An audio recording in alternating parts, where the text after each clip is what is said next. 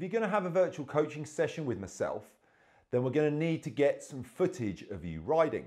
So in this video, I'm going to give you some tips to show you the easiest way to get yourself on camera so that I can see what you're doing wrong and then show you what to do right. Overall, bear in mind, we're not looking for a cinematic masterpiece. We just need a few clips that allow me to see the mistakes that you're making. Also, be aware we're not looking for a long movie of your whole session.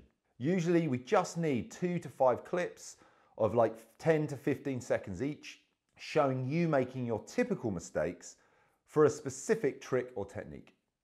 Now there are 2 main ways to film yourself: GoPro on the lines or getting a friend to film you from the beach.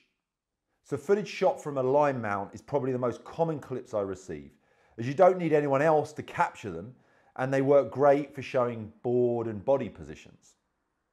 So any action camera will do. I just happen to use GoPro. You can use like a standard one or one of the 360 versions. Okay, this is set up and the camera's too close. And this one here is too far away. But as you can see, this works pretty well.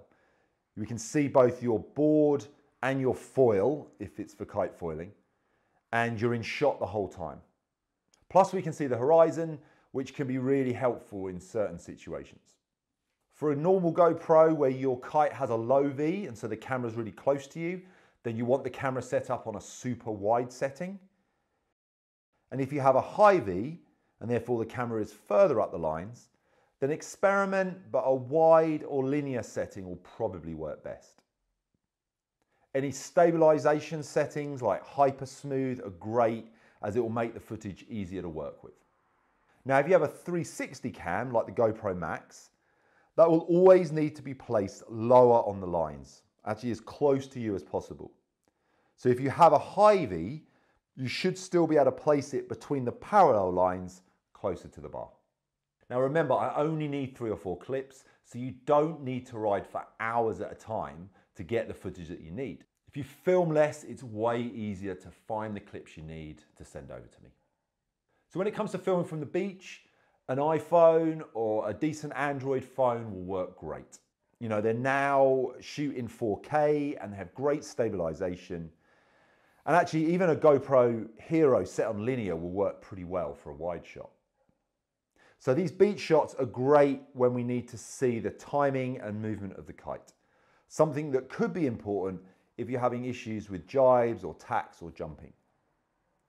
These are also the easiest to shoot, as you don't need to be too close, and it's just important that you and the kite are in the shot the whole time. So close-up shots are actually really difficult to get unless you can ride really close to the beach. Otherwise, you know, you're probably going to need a pretty good camera and a decent tripod to make that work. The reason being that we need the footage to be pretty stable. You can't be shooting in and out of shot the whole time. And that's actually a lot harder than people think to film.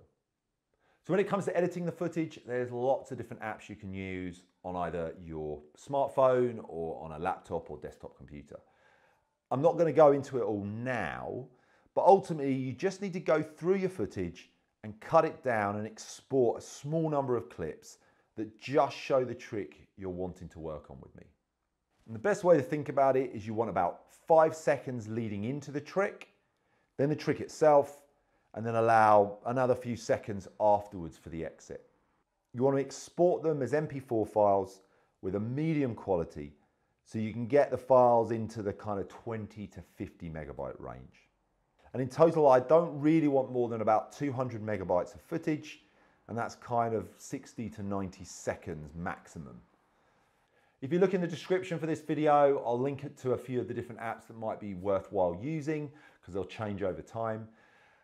But you know, for most people, the app that comes with your camera is going to work the best. So if you use a GoPro, the quick app on your smartphone is going to be the best, or the GoPro video player on your desktop computer.